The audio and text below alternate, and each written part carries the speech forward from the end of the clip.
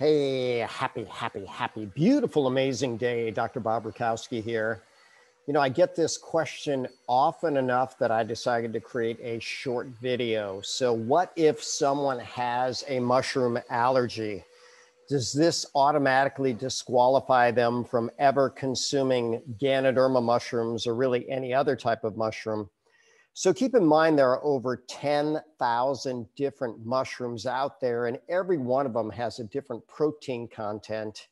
And therefore, allergic to one does not mean allergic to all. So maybe some people are more familiar with something like a milk allergy.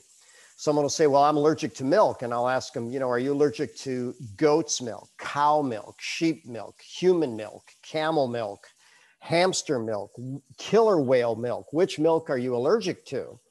And then they usually say cow milk. And I say, okay, fine. Does that translate then to human milk or goat milk? And the answer is no. Well, it's the same thing with mushrooms. Then when you start looking at Ganoderma, coming up on 2,000 peer-reviewed medical studies, 4,000 years of human use, here's what we know. Ganoderma is an immunomodulator.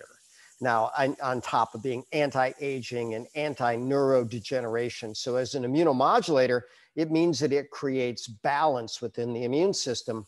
Over 232 studies on Ganoderma and the immune system. But what does it mean to create balance? Well, sometimes we have too much reaction. And if it's too much reaction to foreign particles, that's an allergy. Too much reaction to things within our body, that's autoimmunity. Too little defense against things from the outside, that causes infection. Too little reaction to things on the inside, that can cause cancer. And by the way, it's considered normal for people to get cancer cells, many of them every single day. So we want to keep that immune system balanced. We want to keep it working ideally. Ganoderma does that well.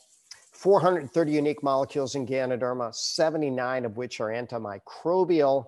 Therefore, it's probably pretty good for whatever is distressing your immune system.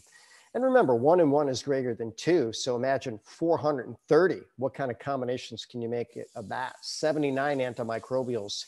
What kind of combinations can you make with that? Well, I promise you some really, really good ones. And as I like to wrap up, I'm Dr. Bob Rakowski, absolutely knowing that we can all be happy, healthy, and successful.